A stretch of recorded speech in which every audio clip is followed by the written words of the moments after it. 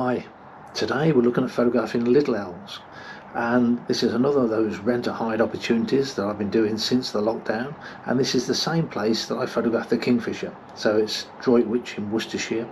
I'll put the website address in the description. The little owl doesn't run all the year round because they're most active when they're feeding young on the nest, which they appear to be at the moment.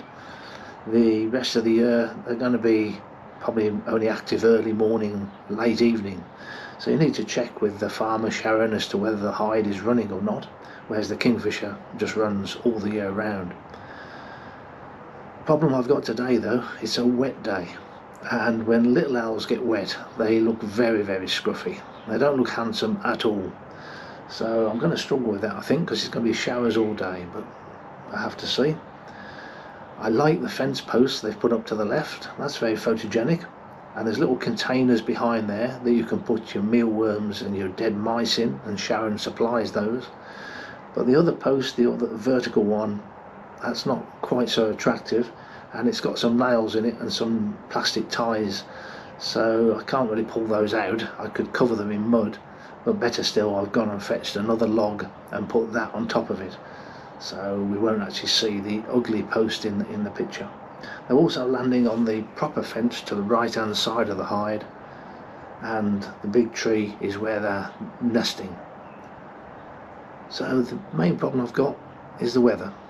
It's another hide where you need a beanbag. You can't really get a tripod in because there's this big wide shelf here, and I'm using the Sony A1 with the 200 to 600 at the moment. I'm getting used to it.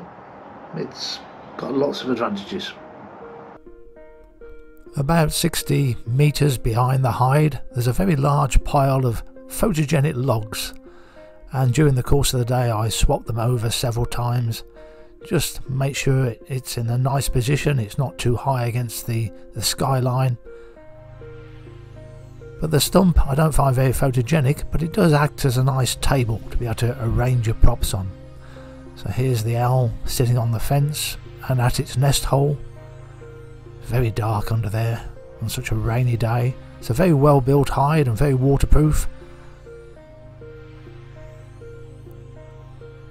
And low down you can see there is a panel. If you want to shoot at ground level you can. I didn't try to do that, it was very wet on the grass. I don't really want the bird on the grass, but the hide is spacious. You can get 4 photographers in there. The scrimming you're shooting through is the clear view scrimming, and it works very well. You have a very clear view from the inside looking out, but the bird can't see you at all.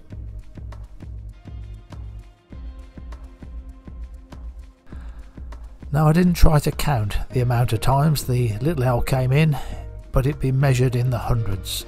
It was back and forth all day long.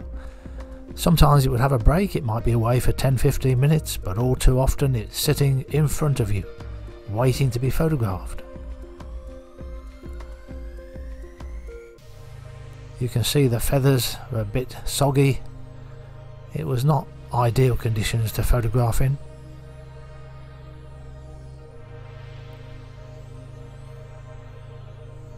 You can change that log as often as you want. There's no problem getting out of the hide. The bird will just disappear for a short period and come back.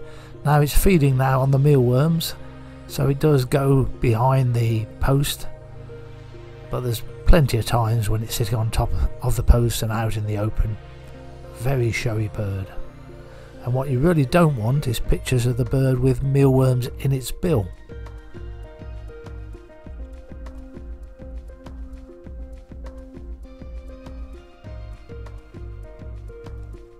I'm slowing down on feeding the mice because there's only about a dozen mice, and I'm just hoping the weather does improve and the little owl dries out a bit. We'll carry on with the mealworms, I've got plenty of those. And I've got quite a few earthworms too, which I brought with me, but again Sharon does supply them.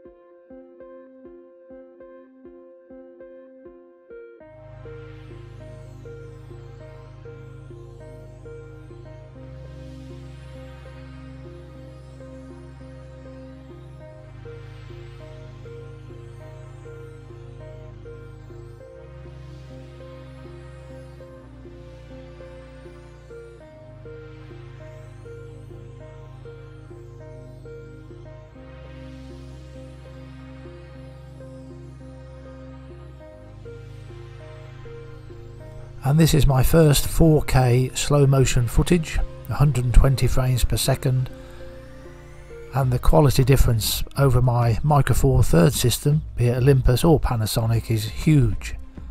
And the fact that it will autofocus, that's what really pleases me.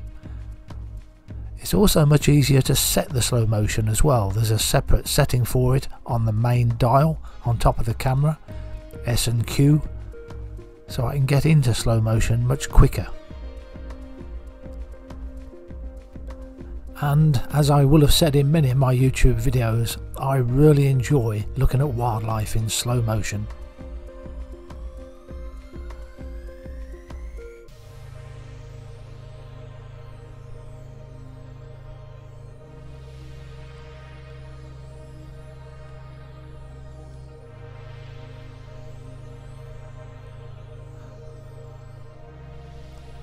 To the left hand side we have the GoPro Hero 9, and you might think that owl is staring at it, but he's not bothered by it at all. It's just that that's what little owls do, they stare at things. So now he's staring at something else, but he wasn't bothered by the camera at all. So this is the footage from the GoPro. You can see the tin on the back of the fence where the mealworms are. And that tree to the right hand side, that's the nest tree.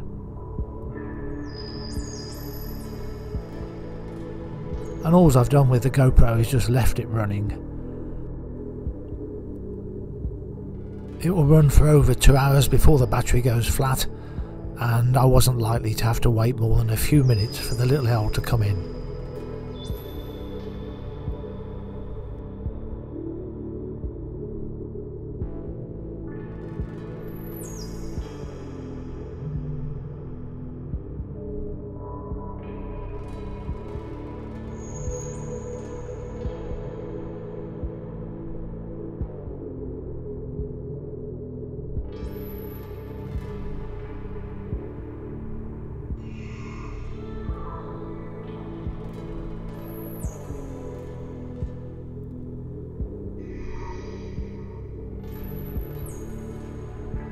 I sometimes wish the GoPro Hero 9 would focus a little bit closer.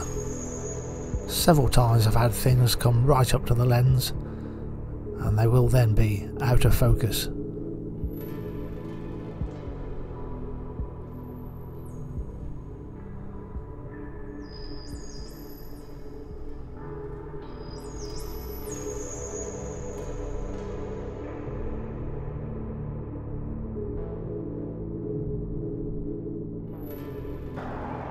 I'll just talk briefly about the Sony A1. The autofocus, very impressive. We've entered a new generation of autofocus. I'm sure the Canon R5 and R6 are just as good, but it is a huge leap forward in the speed and accuracy of the autofocus. The video, it's great to be able to shoot 4K slow motion and it autofocuses. That's the main reason I bought the camera, and it works, it's wonderful. The other thing I like about the Sony A1 is the clarity of the viewfinder. It's the first electronic viewfinder I've looked through that I feel is as clear as an optical viewfinder. Now, it's been a long time since I looked through an optical viewfinder, but I think it is. It's as clear. It makes a big difference to be able to see exactly what's going on and where a bird's head is precisely. It rained pretty well non-stop all day, and at the nest itself it was very dark and miserable, and sometimes I had trouble seeing whether the little owl was outside of its nest. Nevertheless, when it launched into flight, the Sony A1 was able to autofocus on it and keep it sharp so long as I could keep the bird in the frame. And the fact there's no blackout between the frames makes it so much easier to be able to follow even a fast flying bird like a little owl. I've yet to do flight pictures in the ideal conditions. A largish bird in good light. I just haven't had the opportunity yet, but it copes with the very difficult subjects like this very, very well. And a few flight shots between the various perches.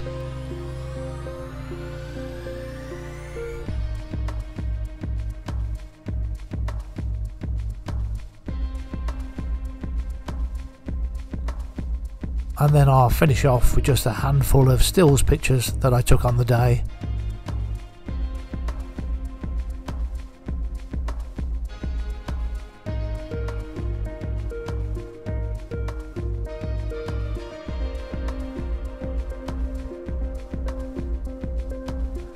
Thanks for watching.